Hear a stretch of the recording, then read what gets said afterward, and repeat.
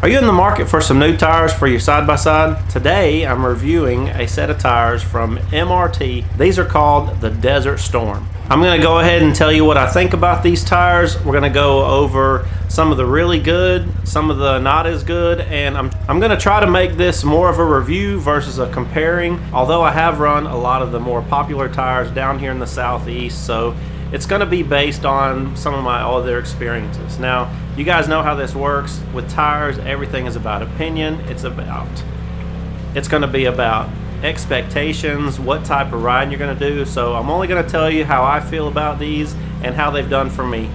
In the end, I'm going to talk about who I think these tires are really going to be good for, and should be a good video. Let's get into it. So back here we got a brand new Desert Storm 3515. This is a almost new Rockzilla 3510 on a 14-inch wheel. And if you can see, like side by side, this is pretty new. Even though the Rockzilla has a more flat tread, this has a kind of rounded tread right here in the middle, like where the corners of the tread hit.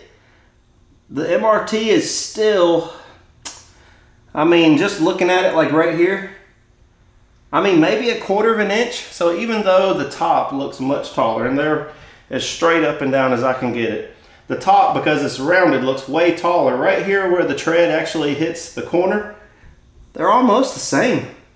And then both have 10 PSI in them too. Here you can see the Rockzillas came in at 74.6. Now that's the wheel and tire combination. I understand the wheels may be a little bit different, but I didn't have them broke down, so I just went ahead and weighed them together. Now this is the MRT Desert Storm on a 15-inch wheel, and you can see 66.0 pounds.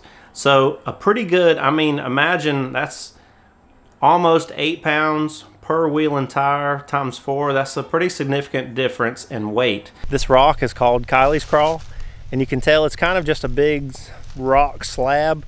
So this will give you a good idea of how they perform on just a smooth rock surface. This is what Kylie's Crawl looks like. It's just some smooth rocks.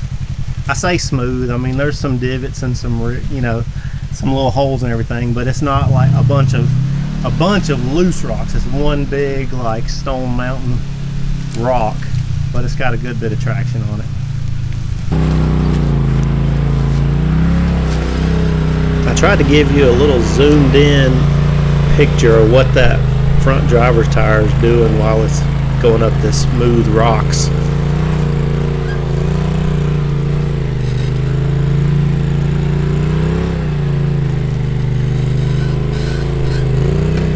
Of course, it's easy when you don't have anything to reference it to, so I found an old video of a buddy climbing this in a similar scenario. Not the same day, but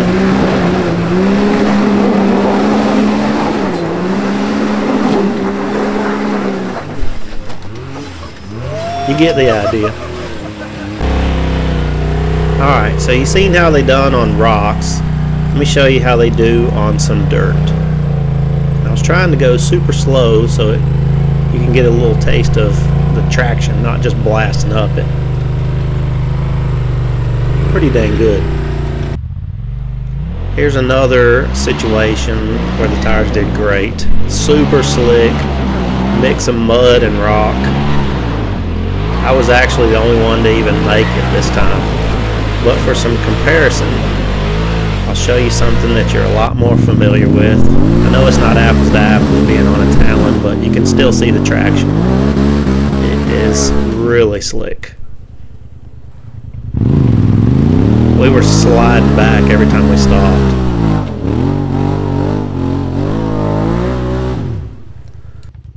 So you've seen the tires in action. I showed you a few different scenarios, some dry rocks, some dirt, and some super slick, one of the slickest hills that are out at one of my local parks. We call it Fox Holler. Now we're just going to talk about my opinion of the tires, and more importantly, who do I think would these tires be best for? To start off, in general, these are really good. Like, I've run a bunch of different tires, and these are really good. Are they the best at everything? Of course not. But are they really good at a lot of stuff? Let's talk about it. First off, are you a person that has some sidewall punctures? Do you have a lot of problems? Because the MRT tires are designed with a Kevlar carcass, I guess is what you call it.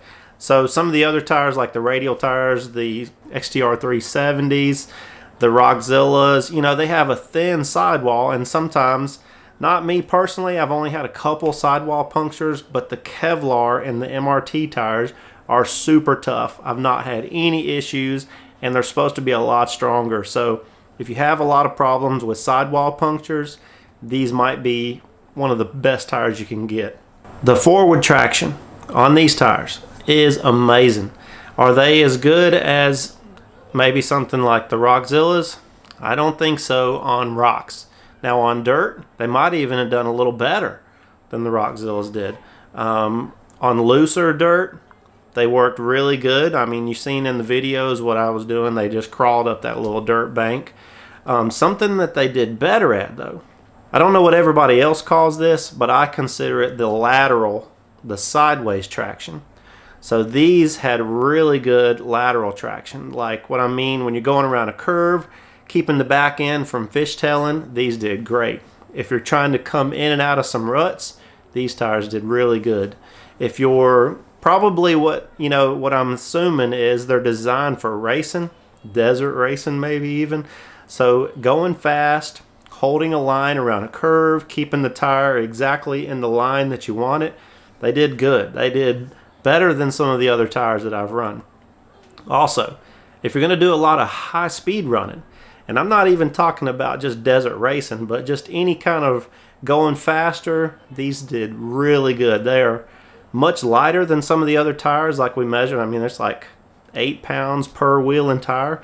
So you can feel the difference. And the rounded tread pattern, or whatever you want to call it, the top of the tire, it made it like you could significantly feel in the steering wheel how much lighter the steering was with these tires. Now that could be because of the lighter tire, the rounded top of the tire. I don't know what it was, but you could feel the difference in how good they rode and how light the steering wheel was, at the same time still maintaining being able to drive good at higher speeds. So in the end, who do I think these tires are going to be absolutely perfect for? I think in general they're good for a lot of things, maybe besides everything besides maybe just some mud riding, but who are they going to be the best for? I'm thinking the person that likes to ride pretty hard, you know, because we ride a lot of the really tough trails at all the parks that we go to, whether it be rock, dirt, that type of person who likes to do that, but at the same time occasionally likes to go fast. So whether it be on some trails, whether it be on just some pavement riding, some dirt road riding, if you get into some stuff that has a lot of high speed trails, I think these would be great. The other person, I've seen a lot of people, they get sidewall punctures. So if you have a need for a super tough tire, I think this is going to be it, because I haven't seen anybody with some issues running any of the MRT tires, to be honest. But these tires have a super tough sidewall. At the same time, they're not really rigid. So in the end, I'm confident that anybody that purchases some of these tires is going to be happy with them. The only question I've got for you is, what tires would you like to see me test next? I don't know if it's going to be some kind of brand new tire that's coming out, or maybe something that's on the market that you don't see now. Tell me in the comments. I'll see what I can do to find them. Appreciate everybody watching. Hope to see you out on the trails.